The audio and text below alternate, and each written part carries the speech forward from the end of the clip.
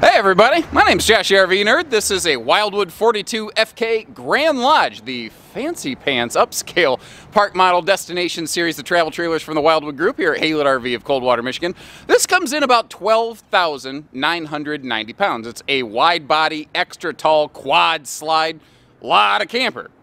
Thing is, I don't know that the weight on this one matters a whole awful lot because I think for the most part, this is something that you might have us deliver to a destination for you, set and level, probably just about one time, and there it's going to be. These are ideal for like seasonal park type camping, and they can save you a chunk compared to an equivalent size fifth wheel, because if you take all the cost of a fifth wheel, you take out the cost of the auto leveling system and the fancy suspension and some other things that you don't need, like a gooseneck chassis, you can save a mint, get more space, more comfort here than a lot of fifth wheels can hope to offer.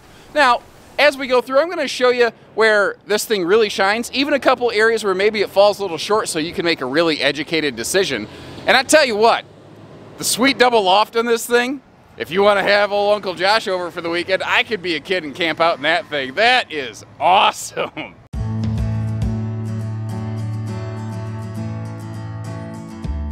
Now, when you go from a traditional Wildwood travel trailer to a Wildwood Lodge, this one's little brother, you don't really see a whole lot of equipment difference. Like, it doesn't feel much different, it just feels bigger, which is nice, don't get me wrong. It is nice to have that 8-foot wide by 8-foot height.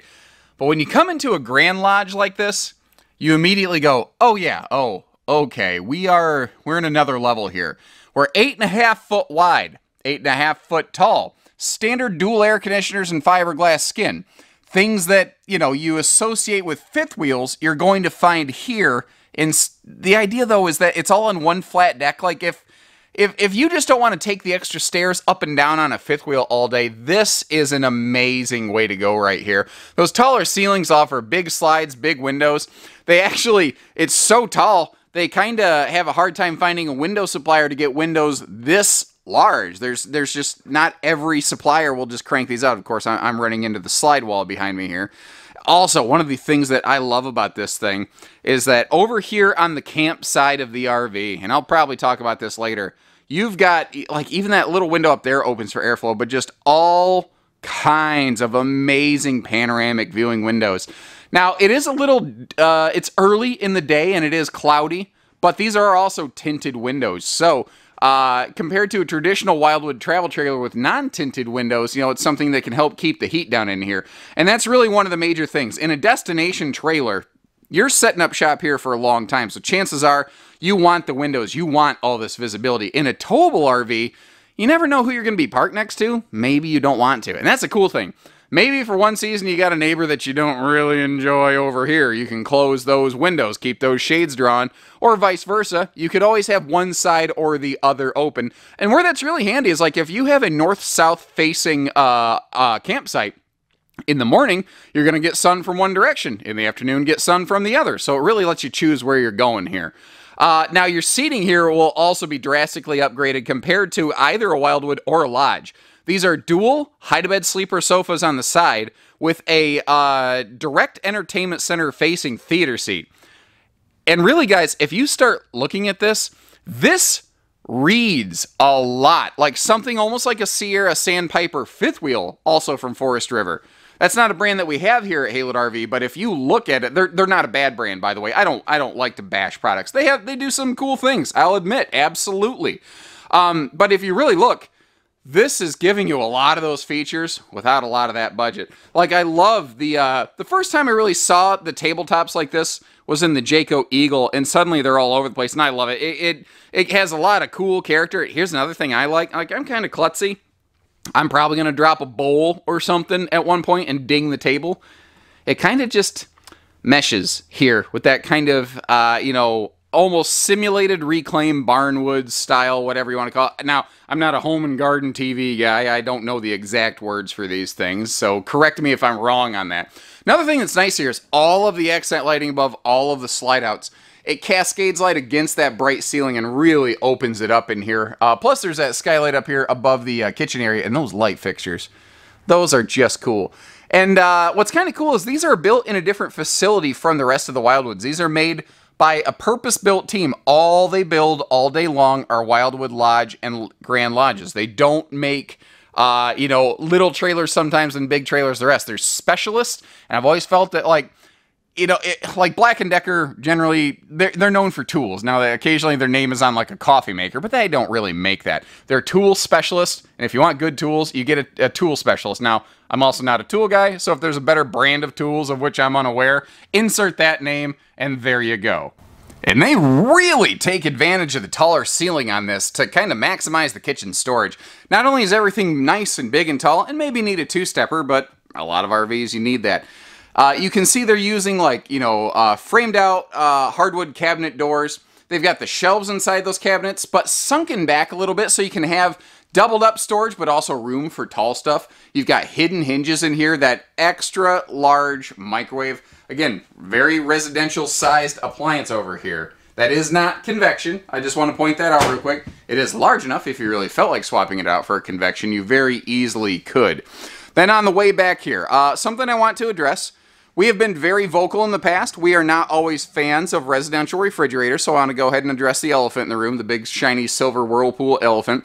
Our dislike of residential fridges typically stems from towable RV instances. This is something that is going to be parked more. You're probably going to be in it more. This fridge makes more sense because it's giving you more storage at less money. Now, there's still benefits to a two-way fridge, but I do think that this is a good application for a residential fridge in an RV because it's not going to be bounced down the road with any kind of frequency. Not really any different than the factory delivery truck getting, you know, a household fridge to your store or something like that, or your house. I'm thinking store because I'm at the store. I love that corner pantry. And you might be wondering, why is that angled funny? Remember, this is the front angled wall of the camper up here, but it opens right up there. I'm not really sure that you're shy on storage. There is one spot in here that's a little awkward to get to. I hope you appreciate the candor. I will always tell you where I think RVs are great, and I'll tell you sometimes where I think, you know, maybe this could be a little bit better, but I don't really know how you do it better. It is rather deep back there. You might have to send one of the grandkids back to get stuff, but I don't know. I don't think it's that big a deal.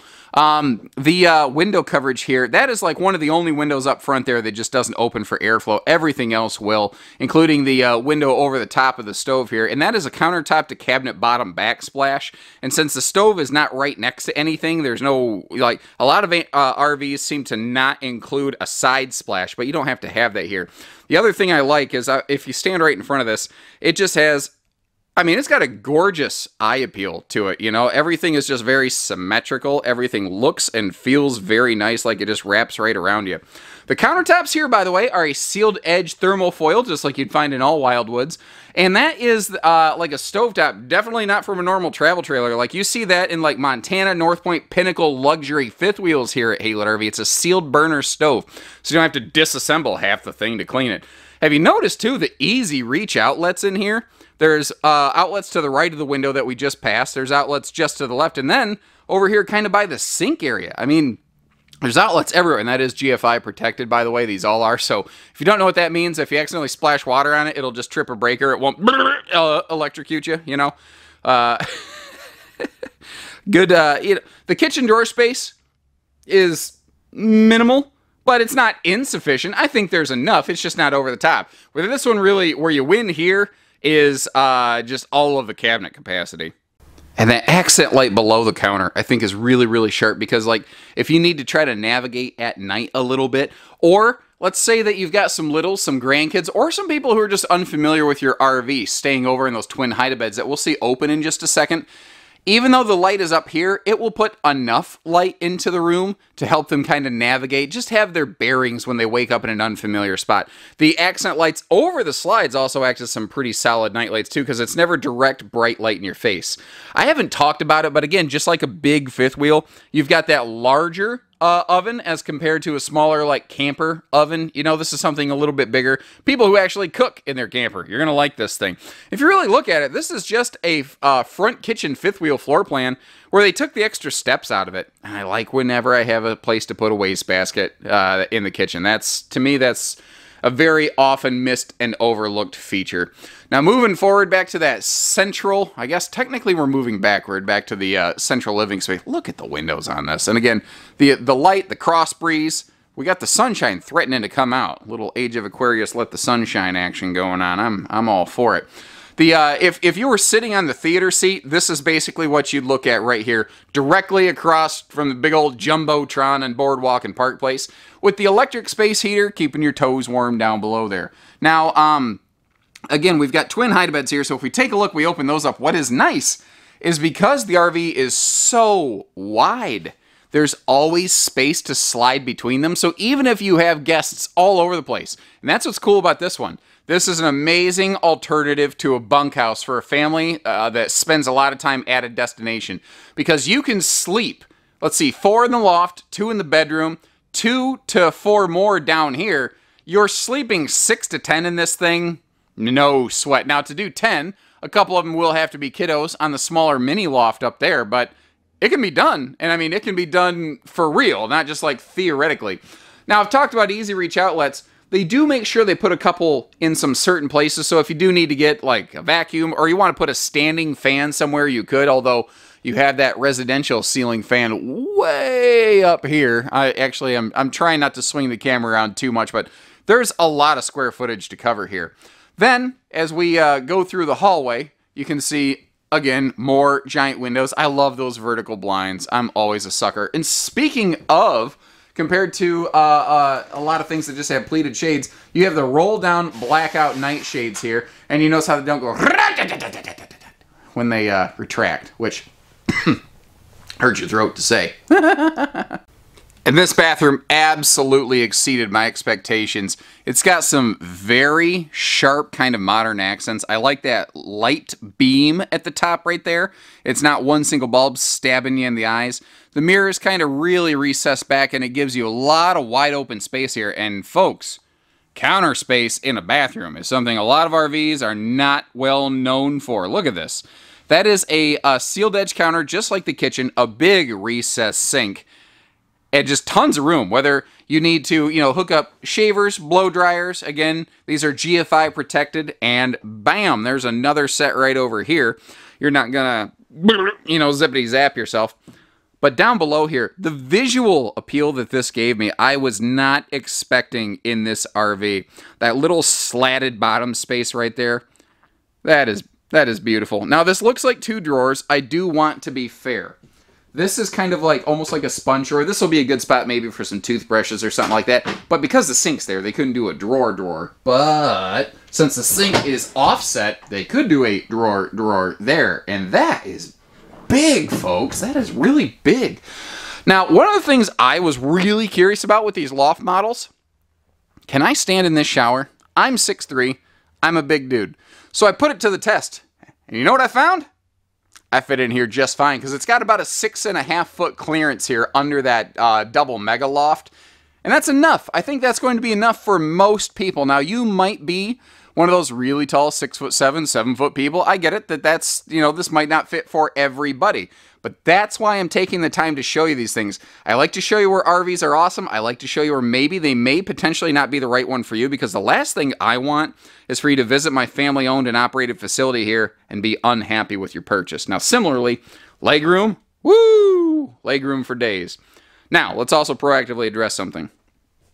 A lot of people aren't going to like that vent right there. If I'm being honest, I don't know that I like that vent right there. But you know what? It does serve a purpose. There's a reason it's there. It's the most logical position for him to put the heat duct. I would like to know if they could like move it back here into that corner. But no matter what, it's going to be a little bit tricky. Here's the thing though. I think what a lot of people are going to do is they're just going to slap a bath mat down on top of that and just never worry about it. After that, it's probably just going to be a complete non-issue. One of the other pleasant surprises I found on this model is the fact that instead of just like a ladder to that loft, it's a legit staircase. This is like a 2-story camper. if you will. I mean, I think it probably technically qualifies for that description. On the way up, though, I do want to point out the central vacuum system. It's equipped here into the stairs. And you've also got that electric dustpan toe kick on the right side. You can just flick that with your toe, activate the collection point, and you don't have to lug out all the like pool cleaner hoses and stuff. I like that very nice handle, getting you up and down there. So good for little kids and also good for like adults like me who I've kind of got a knee with a little hitch in my giddy up. Let's take a peek up there. We're going to start on the right hand side.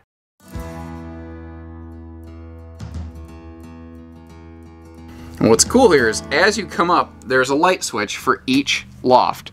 What I like about that is it puts the light above the bed space, but it also puts it at a spot where the, say, mom and dad or grandpa and grandma, whoever is running the house, if you will, they can be like, okay, bedtime, lights out.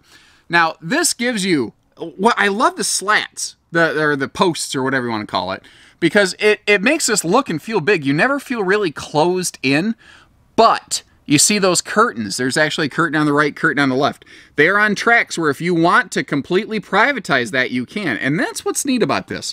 Like, you look at it right now and some people go, why do I need a loft? I don't need these bunks or whatever you want to call them, man. Okay. Would you like an attic for storage? Because if we're being frank, destination park model trailers, whatever you want to call them like this, they are not known for having amazing storage capacity outside. So maybe being able to have some totes or something stuffed away up here could work for you, and it's right by the main entry door. Notice the household and USB outlets there. Now, if we turn our way around here, I'll try to go slow to not make you motion sick, because I know I'm sensitive to that. This is the big kid stuff. This is where adults can sleep if need be. So let's say you're like my parents, you know, and they have me and my wife and my kid, and they want to have their adult children and grandchildren over for a weekend. We could crash up here, no sweat. And frankly, I think my wife would like to have that little divider between us sometimes. She's the best, but I smother her. I mean, I do. Anyway, if you notice, these are wide. These aren't just like standard bunks. These are wide. Now, they're not as long as a traditional bed. It is a little bit tricky to try to get big bedding up here because you do have to wrap around that staircase, you know, to get up here. So the flexible kind of mattresses like this make a lot of sense. But again, this just could be storage. You could make this like a little entertainment loft, a little gamer space. There's a lot of different things this could do. You can see some, again, household outlets. You'll find them all over the place in here, including this central divider stand. You see household and USB outlets there. You see that shelf above for like your little phones and knickknacks and things. And then I'm going to climb up on the bed and give you a twist around so you can see the entertainment wall over here. And not only are there TV hookups, you see there's also a little kick of like closet space right there. Now you are directly under the second standard 15,000 BTU Coleman quiet air here. That will, if you want to, you can actually open some slats and just drop the cold air in right here. But otherwise it'll actually filter through all the central ducting. Now, one thing I want to mention, next to this little sealed countertop here, I pointed out how you have household and USB outlets. You do have those on both sides of this stand. So the other bed over there gets the exact same treatment. Nobody feels like they got left out.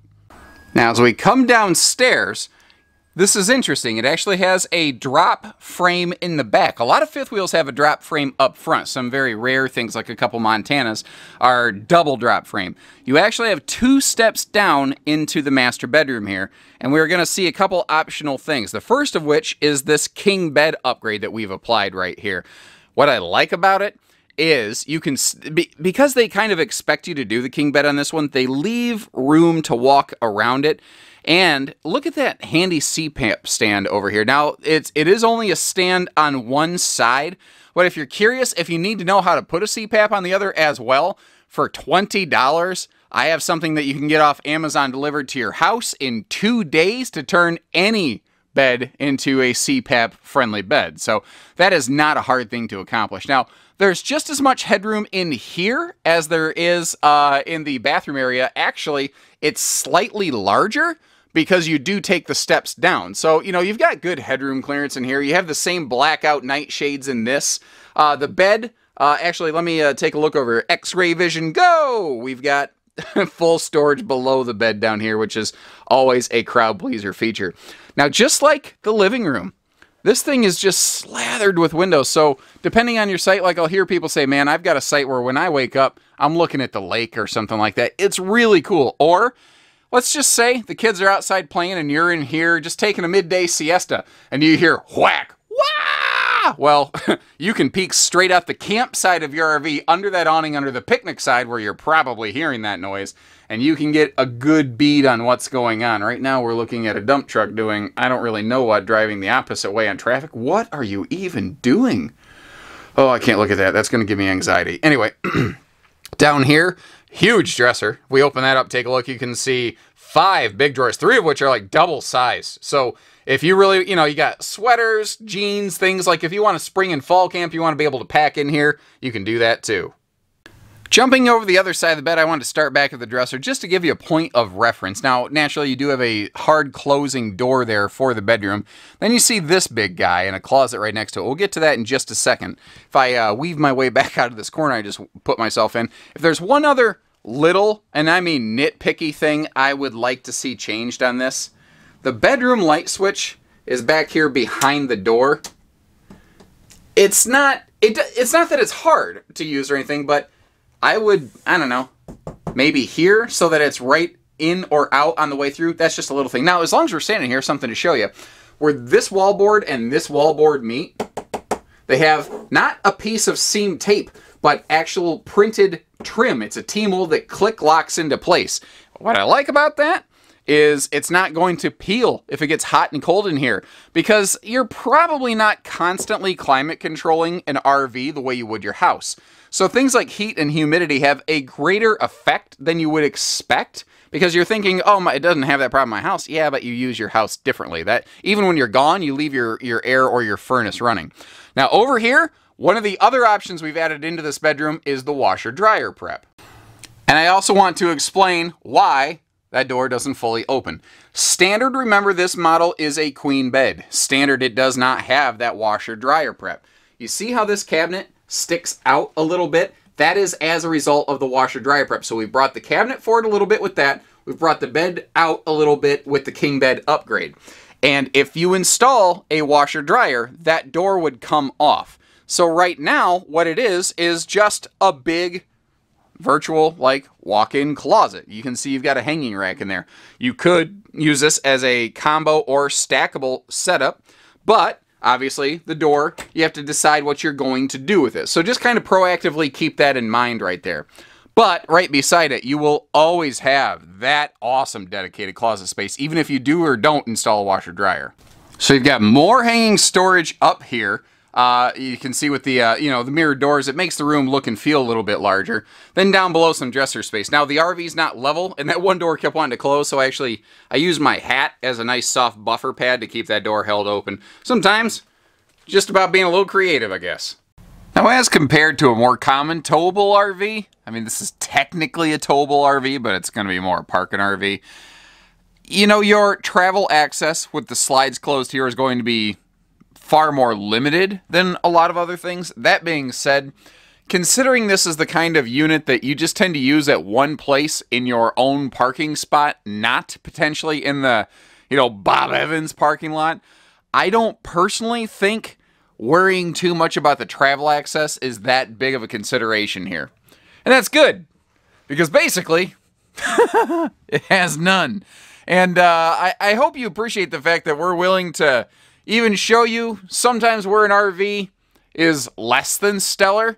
We're always trying to be fair here at Haylet RV so that we can help you find your second camper the first time. Now, I really wish you were able to see this thing in just direct sunlight, because that stark white skin, it just gleams that high gloss fiberglass. Unfortunately, I'm kind of dodging raindrops right now. We've got some clouds rolling in. I'm getting kind of misty-eyed here, and I don't mean sadness.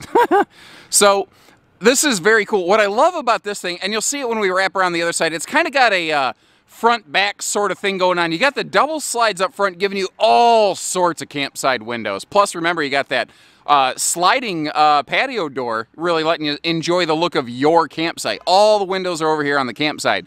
You can see that it is slide awning ready, but then you have a very private rear patio awning space.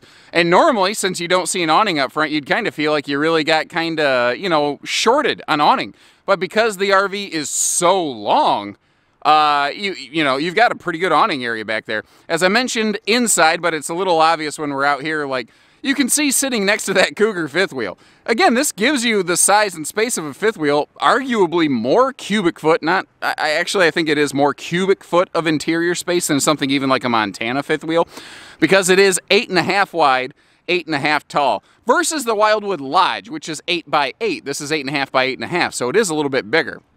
The Grand Lodge series gives us that high gloss fiberglass skin standard. The Lodge standard would have an aluminum corrugated skin. Now, one of the options that we have applied to this one, because the trailer is very, very long, and RVs like this are often used at campsites that could have length restrictions, so we have built this with a detachable tongue up front. Now, keep in mind, that's optional. Sometimes, if we're short on inventory, we'll take whatever Wildwood has available, but that is our preferred way to build them. And the idea there is that can save you a little space. Now, here's the catch-22 with that. I'll always tell you the good with the bad. Pardon me. You do have to find somewhere else to set the propane tank, so you could probably just sit them under the front. Also, some park campground owners do not want you to detach the tongue. God forbid there's something terrible like a fire. It makes it difficult to try to pull your trailer, basically impossible. Also, some states, some counties may have a regulation where if you take the tongue off, it's no longer considered a mobile structure, but a permanent structure. And they might have to get taxed at the campgrounds for having additional permanent structures. So what I'm getting at, guys, is if you are interested in taking the tongue off, please, please contact your local destination to make sure they're cool with it before you spend the money and sign the dotted line, because then it becomes very, very hard to unravel this thing.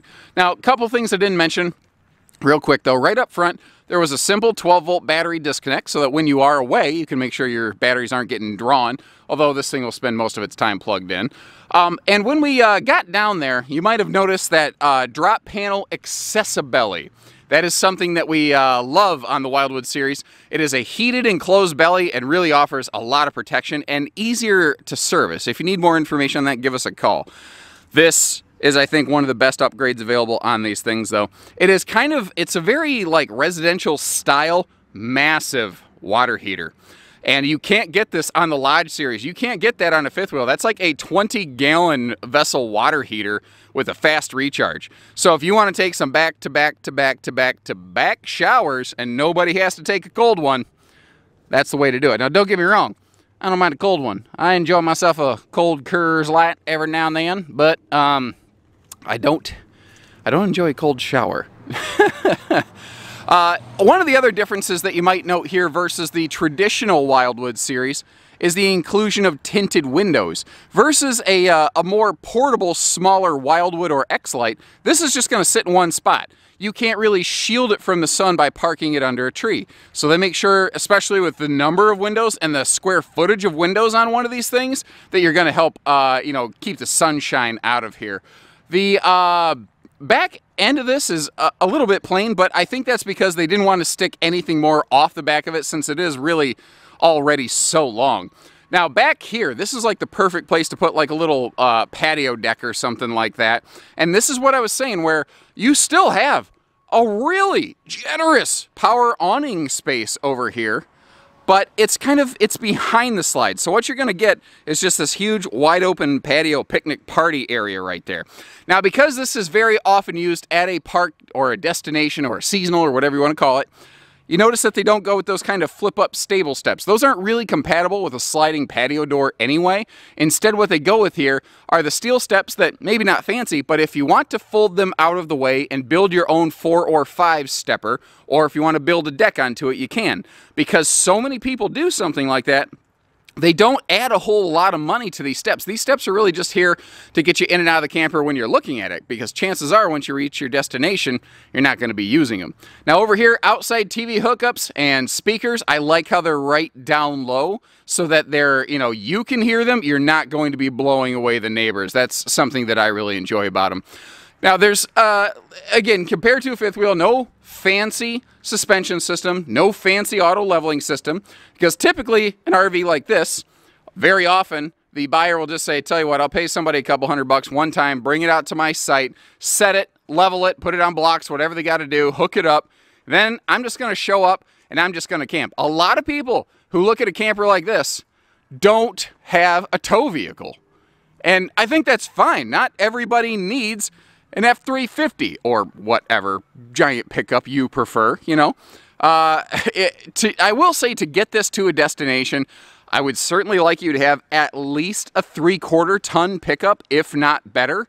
Not just because of the weight. It's certainly a heavy trailer, but guys, this is long. And if you think about it, if you're trying to move a rock, the easiest way to do it is to get a really long stick. And the longer the stick, the easier it is to move the rock. Well, the trailer is the stick, and the vehicle's the rock. So the longer the trailer, the easier that vehicle will be to push around the road. That's why you need a good heavy-duty truck with a stiff suspension to be able to handle this thing as it wants to move around behind you.